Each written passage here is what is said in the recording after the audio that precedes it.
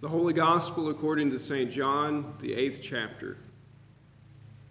So Jesus said to the Jews who had believed in him, "If you abide in my word, you are truly my disciples, and you will know the truth, and the truth will set you free." They answered him, "We are offspring of Abraham, and have never been enslaved to anyone. How is it that you say, 'You will become free'?" Jesus answered them, "Truly, truly, I say to you, everyone who commits sin is a slave to sin. The slave does not remain in the house forever. The Son remains forever.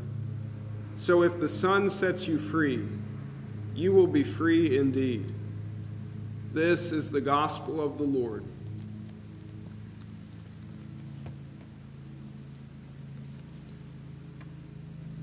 Grace, mercy, and peace to you from God our Father and from our Lord and Savior Jesus Christ.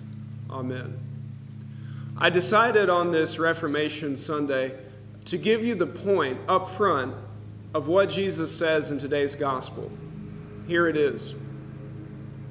Jesus wants you to be a Lutheran. Now, I see the look of consternation on some of your faces. Pastor, I thought that Jesus just wants me to be a Christian. And then, when you're a Christian, you can just pick whatever flavor of Christianity that you like, be it Lutheran or Roman Catholic or Baptist or what have you. The only thing Jesus really cares about is that you're in church, right? Well, allow me to explain. First, a story. 503 years ago, this upcoming Saturday, a German monk nailed 95 theses, or items for debate, to the door of the castle church in Wittenberg, Saxony. The subject of his 95 theses were the sale of indulgences by the Roman Catholic Church of his day. Now, this German monk, who was growing in his understanding of God's grace in Christ, just couldn't square the sale of indulgences with what he read in Holy Scripture. Eventually, sometime after the 95 Theses, this monk made a discovery while he was reading the Bible. He was reading these words, which are found in the prophet Habakkuk and also in St. Paul. "The righteous shall live by faith." Now, he learned from these words that God makes sinners righteous, not by works, not by indulgences, but by faith alone, as we heard in St. Paul's epistle to the Romans. "For we hold that one is justified, made righteous, by faith, apart from works of the law." Now, this discovery changed the life of this monk forever, and it also changed the entire history of the church, of the European continent, and of the world.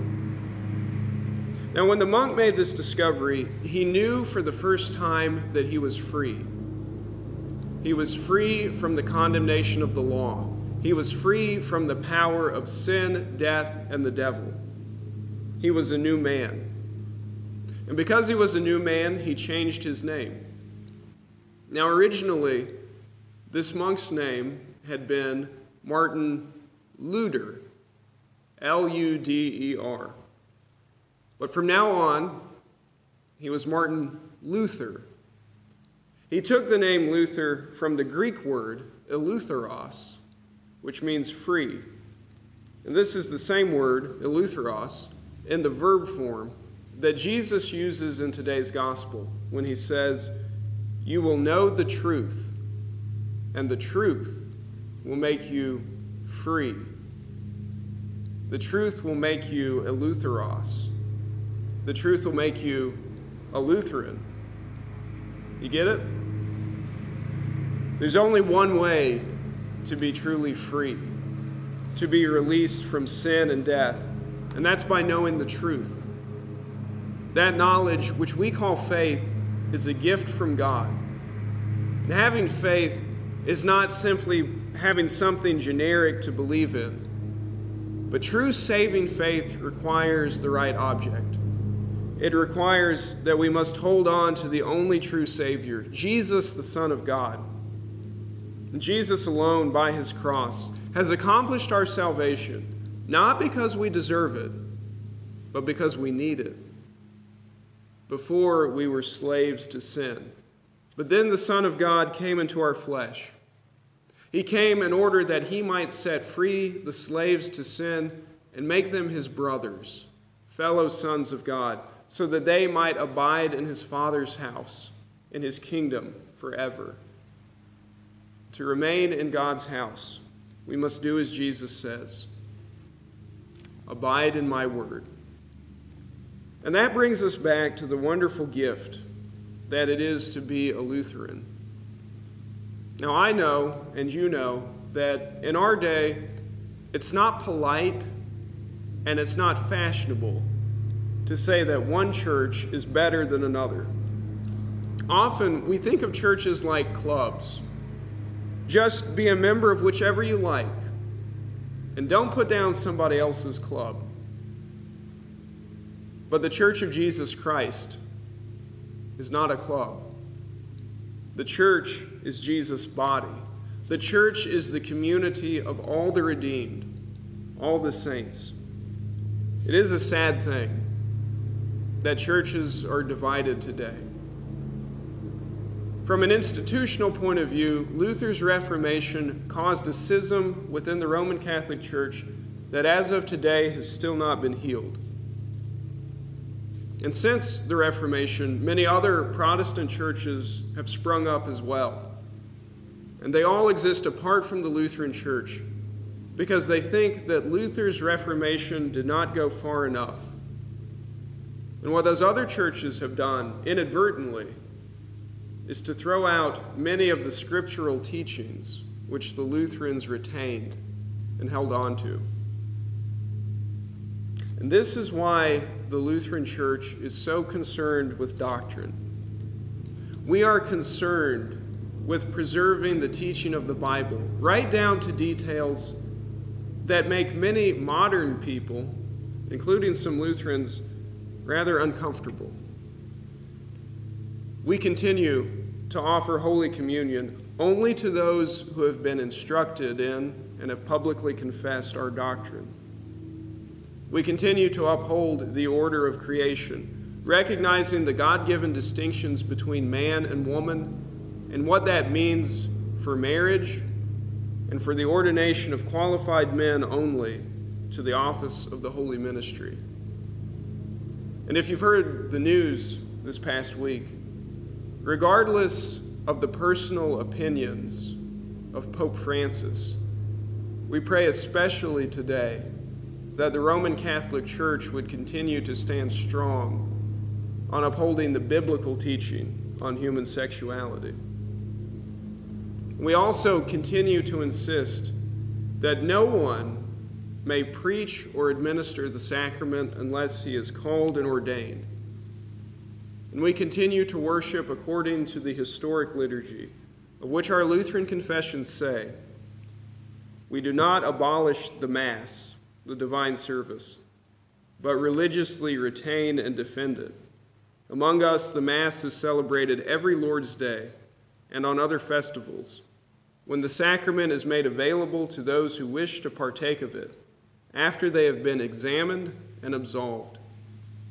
We also keep traditional liturgical forms, such as the order of readings, prayers, vestments, and other similar things. The words of the Apology of the Augsburg Confession.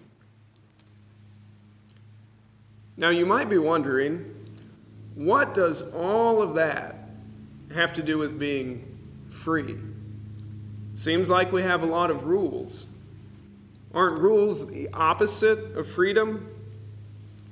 Now consider again what Jesus says. If you abide in my word, you are truly my disciples, and you will know the truth, and the truth will set you free. The Lutheran Reformation is built on the Word. The Word of God gives life. to receive life from God's word is what it means to abide in Jesus' word. And so it is that we must carefully guard what we teach and what we practice. Because if you mix in just a little bit of false teaching, or you compromise here, or you compromise there, then what you have is not the whole truth. It's something else. Before you know it, the saving truth of the gospel is lost. And that's what happened before the Reformation.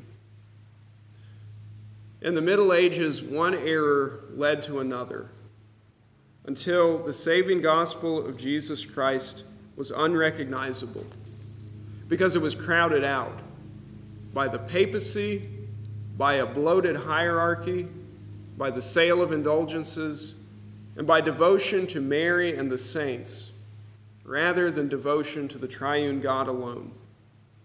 The freedom of the gospel is almost entirely lost because the church was enslaved to man-made teachings rather than the Word of God. That is the slavery from which we have been freed. Freedom is not the ability to do whatever you want to do. Freedom is being liberated from the enemies of God, including our own sinful flesh, by Christ our Lord.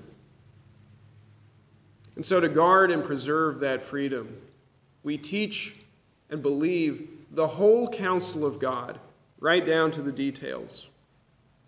And we worship according to the old forms of the Holy Catholic Church, minus the medieval errors, because these forms derive their power from the Word. Our liturgy, which we use today, is beautiful and powerful because it is shaped by the word of Jesus, which alone gives life and freedom. So does that mean that we pat ourselves on the back today for being Lutheran?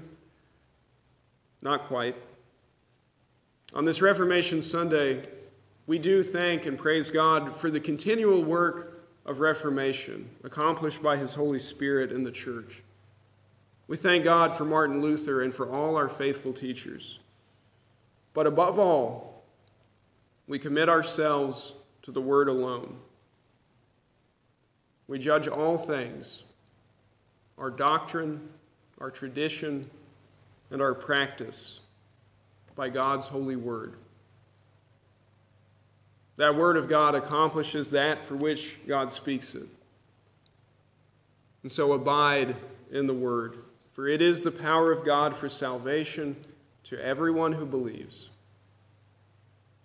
And so, in the name of Jesus, by His blood and death, by the triumph of His resurrection, by the power of His Holy Spirit at work in word and sacrament, by grace alone, through faith alone, in Him alone, you are free. Amen.